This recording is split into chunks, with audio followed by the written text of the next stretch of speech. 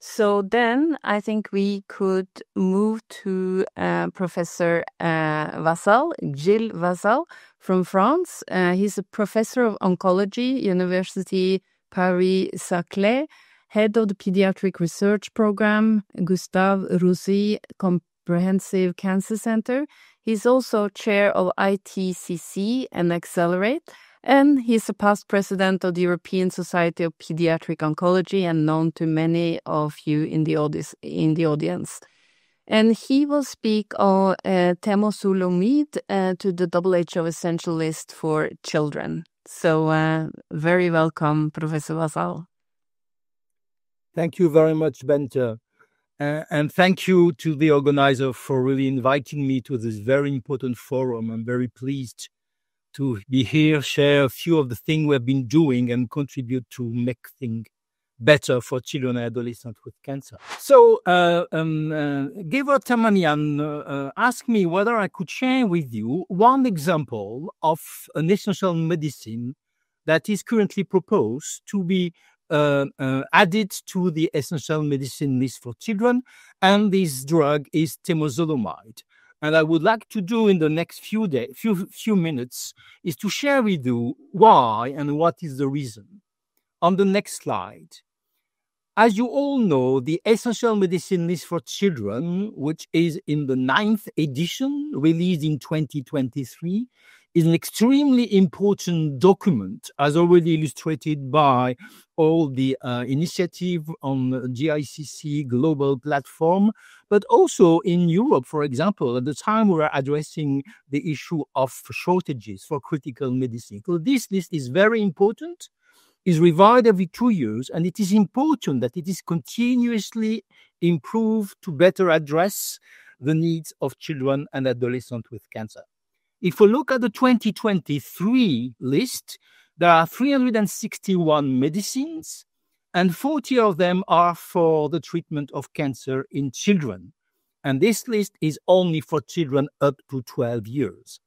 And these medicines are excitotoxic agents, targeted therapies, immunomodulators, hormone anti-hormones, and supportive care. And for each of the medicine, the list is giving what are the available formulation and strengths and what are the indication.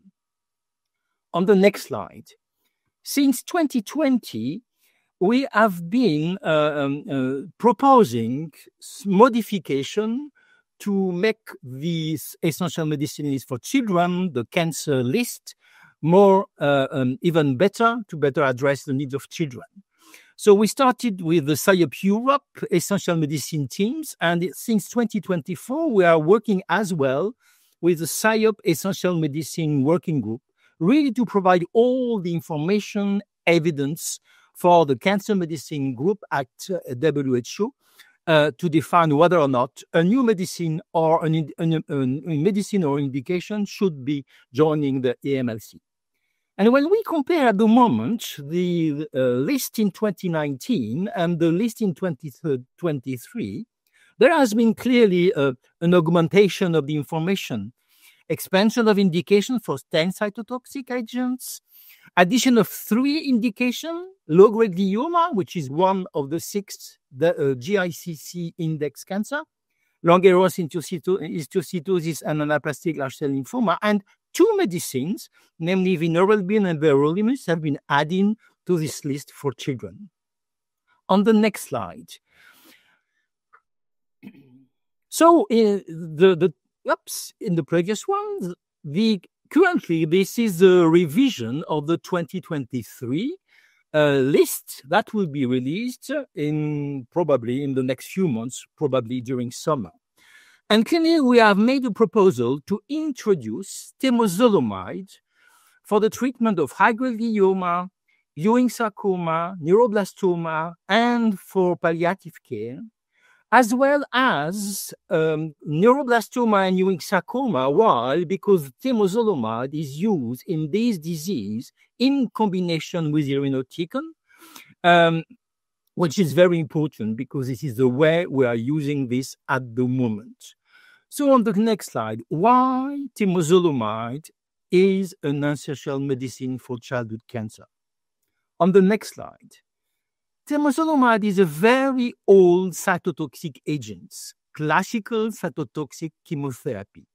This is an alkylating agent, and you can see on the screen that it is a medicine spontaneously degraded into MTIC under pH, normal physiological pH. And this is this medicine which is alkylating, generating alteration at the DNA level. And when these alterations are accumulated, then the cells die. On the next slide. And what is important is that this drug introduces a methyl group on one of the bases of the DNA base, guanine. And this is important to understand that this base is no longer a normal base. And there is a mismatch, which at the moment, if it's not suppressed, will generate all the consequences in terms of cytotoxicity of the cells. And this is important because this is the way the medicine works.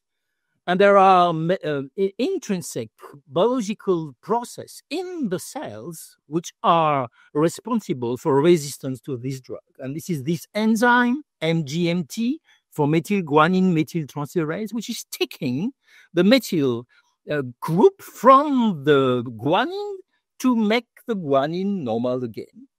So it was a little bit complex, but to share that it is a very well-known drug in the way it works, accumulation of lesion linked to alteration of the DNA generates cytotoxicity of the cells. On the next slide. It's indeed an old drug. The first approval in Europe and in the US was in 1999.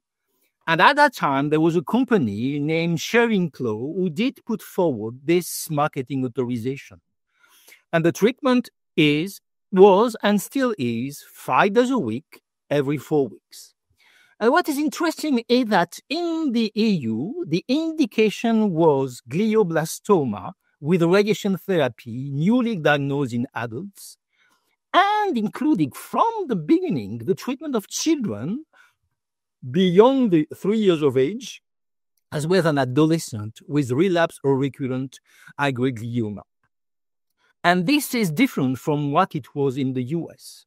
In the US, the indication was for newly diagnosed glioblastoma in adults with radiotherapy, refractory anaplastic astrocytoma in adults, but the indications specify that pediatric use, safety, and effectiveness have not been established in pediatric patients. And interestingly, these indications in 1999 are very much now still the indication in US and Europe regarding the drug. But as you know, pediatric oncologists do not really consider only the drug which are approved in an indication, but use the drug in the pharmacy and develop clinical trials to figure out how to continue to improve children, the survival of children with cancer. And on the next slide, at the moment, where are we?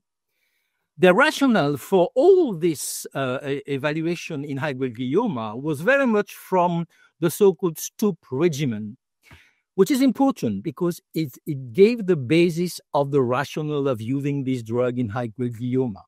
This was an EORTC trial comparing temozolomide plus radiotherapy versus radiotherapy in adult patient operated from a glioblastoma. And as you can see, there is a significant approval in progression-free survival, even though no patients were cured. And this was very much the basis of the use in standard of care in adults and extrapolated in children over the last years and still now. On the next slide. So if we look at what is the situation at the moment of this medicine, after clinical trials in Europe, in North America, and other places of the country studying temozolomide, single agent, and most of the time combination for the treatment of children with cancer. And you will see that it's a very well-used drug. For high-grade glioma, included DIPG with radiation therapy in standard of care. for the treatment of patients with a relapsed refractory neuroblastoma in combination with a class of compound called topo-1 inhibitors, irinotecan, topotecan. And even more recently, a monoclonal antibody against anti-GD2 has been added to this combination and clearly define a better response rate for children in relapse of neuroblastoma. And this became a first standard treatment of relapse of these patients. The drug is also used in Ewing sarcoma. And of course, the drug is used as monotherapy. Because why? It is well tolerated. It can be given orally because it's an oral drug. The IV form is not very much used and can be used in patients to control the disease at the time there is no more curative treatment. I will not go into the detail, just give you one example, which is on the next slide, which is the combination of temozolomide, irinotecan, dinutuximab, so chemoimmunotherapy, an immunotherapy and a combination regimen. And as you can see on this slide, in this patient with a refractory relapse high-risk neuroblastoma with a probability of cure extremely low, the response rate is high, 40%, with clearly a probability of overall survival more than 40%. So showing that this drug in combination is important for the treatment of these patients. On the next slide. So in terms of toxicity, the drug is very well tolerated. It's only an hematological toxicity, leukemia, platelets, anemia, that can be done in outpatient with just blood count regularly, just to monitor the dose. So very well tolerated drugs. On the next slide.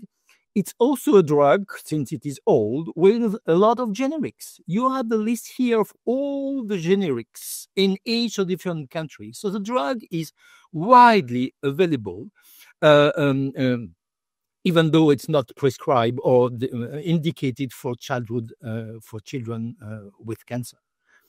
And on the next slide. And in addition, I told you that the indication in Europe is above 3 years of age, because clearly at the time of the evaluation, there was no appropriate formulation for children below 3 years of age. And very important, the GAP-F initiative at the OMS have been looking at pediatric drug optimization for cancer medicine, looking at which medicine would need effort to formulate and develop appropriate formulation for oral use in children. As you can see on this slide, temozolomide has been identified by GAP-F/OMS as a drug on which effort to develop and make available a pediatric formulation of temozolomide should be done in the next year. So clearly demonstrating with all this, the drug is largely used, the drug is efficient, we're very well tolerated on the next slide, and clearly with the need of a new formulation. So I hope I convince you that the importance of this drug to make this available on the essential medicine list for children would really help all pediatric oncologists and government to consider that this medicine is absolutely important for me.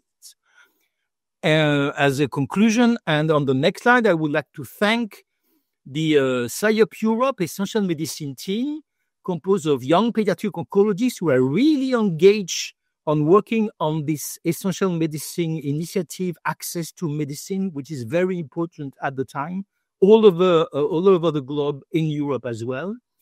Kira Sheehan from SciUp Europe, who was absolutely instrumental for really put this forward, and also the SciUp International Essential Medicine Working Group, and you see the list with pediatric oncologists, pharmacists, and patient advocates from all the continent, all the SciUp International continent, really working together. And this is all these people who did put forward this application of temozolomide to the WHO Essential Medicine list. And we're at the moment waiting for the final decision that will probably be available in the next few months.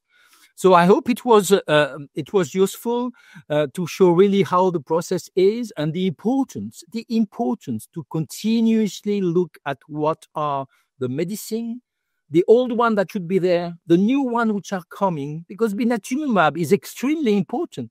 But the drug is still protected and very expensive. So there is some specific measures needed for a drug from blinatumomab, which may be a little more difficult as compared to temozolomide. We're clearly showing this is important, will help children to have access to this medicine. I hope this was useful, and I thank you for your intention. Professor Vassal, and I especially thank you because you highlighted what it takes to either introduce new medicines or to change indications. And I think the whole society is very grateful for PSYOP Europe, the working group, and also the support from the working group at PSYOP International. And I think what you're emphasizing, even if you didn't sort of tell a lot about that, is the importance to get a medicine on the essential medicine list.